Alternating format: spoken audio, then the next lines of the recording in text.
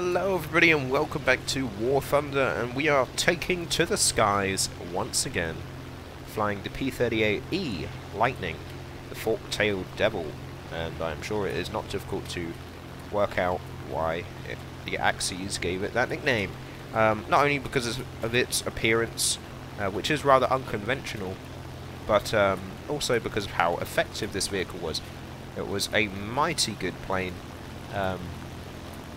scoring an average of a 3-to-1 kill-to-loss ratio against the Axis in Europe, and an 11 or 10-to-1 kill-to-loss ratio against the Japanese in the Pacific.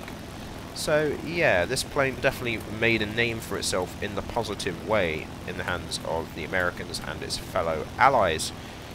And we're flying it today on the Corson map, I believe. We have quite a short replay for you today. Just short, sweet, very snappy, very dynamic, at least once we get to the combat that is.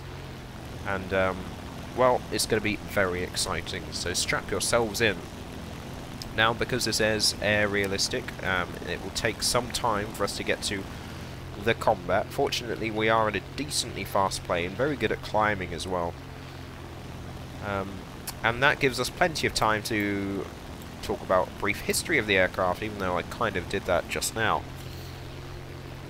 Despite being a two-engine fighter aircraft, the Lightning was and is, in this game, decently agile and able to go toe-to-toe with the majority of enemy aircraft, providing they are not Japanese.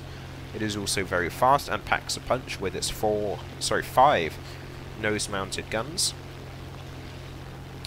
and was an extremely potent aircraft. However, in the European theatre, it was gradually phased out a lot earlier than in the Pacific, with introductions of the P-51 Mustang, which could do pretty much everything the Lightning could do, but at half the cost. Yes, this thing cost twice as much as a P-51 Mustang, which is why it never saw too much service in Europe following 1944 and 1945. However, it was not totally useless, and while tactics did hinder its success against the Germans, like I said, only 3-to-1 kill-to-loss ratio rather than 10-to-1 in the Pacific, it was still very effective nonetheless. In fact, fun fact, the F-5 Lightning, the photo reconnaissance aircraft version, high-speed photographic research aircraft, was very successful. In fact, so successful that it provided about 90% of all aerial photographs of the beaches of Normandy prior to and after the invasion. So there you go, that's a fun fact. And just in time, because now the enemy has started to arrive. Now, there's quite a full match here. There's a lot of aircraft in this game. Ever since they fairly recently increased the total that you could get in air realistic battle. So that's good, plenty of kills for us. The Lightning carries a decent amount of ammunition. You've got 450 caliber machine guns and a 20mm cannon to play with, and those will definitely come in handy.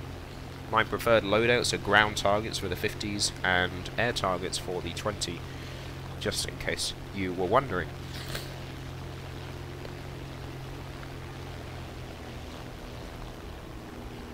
Yes, it seems I have a cold again, just in case you were wondering why I sound the way I do. But we're not going to let that stop us. We had good game, and good game must be shown to the world, so our small number of subscribers can enjoy that. But it is growing. We are finally getting some subscribers increased in the last couple days. We are close to 500 whole subscribers. I know, it only took me almost a year, but hey, slow but steady, we'll get there eventually. Alright, who will be our first victim? Will it be this the Sakine ahead of us down there, which is an Israeli modification of the Bf-109, although ironically, same modification, it's not actually as powerful as the normal Bf-109. Well, especially following that, I think he might have needed that part, but oh well.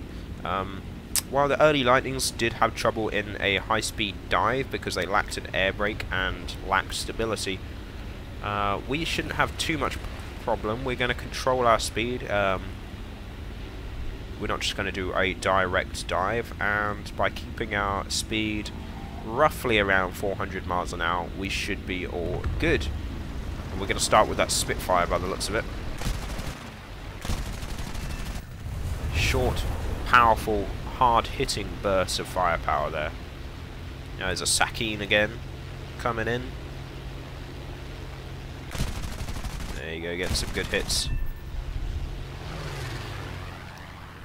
Kill number 3 already.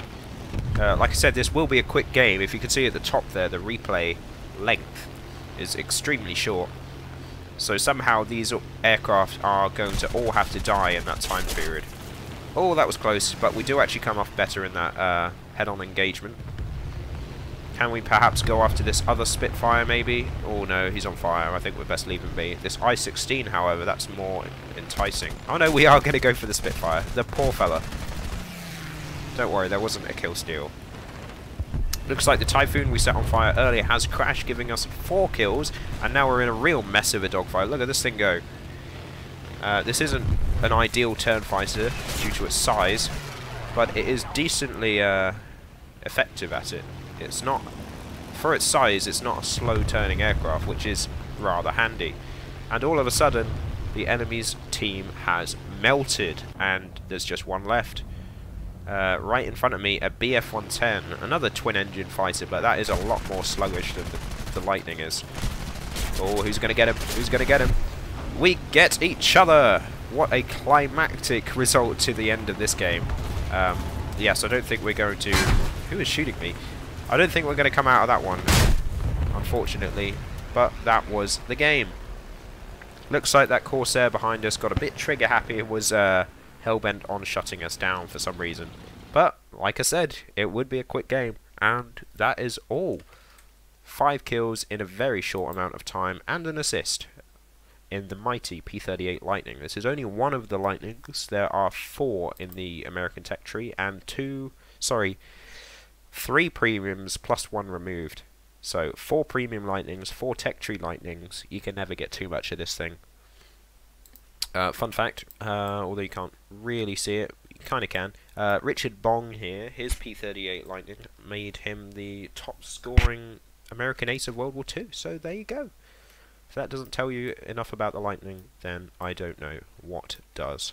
But there you have it. That was the P-38E Lightning. If you liked this video, hit that like button. Comment down below any thoughts you may have. And subscribe for more epic content. And I will catch you in the next War Thunder video.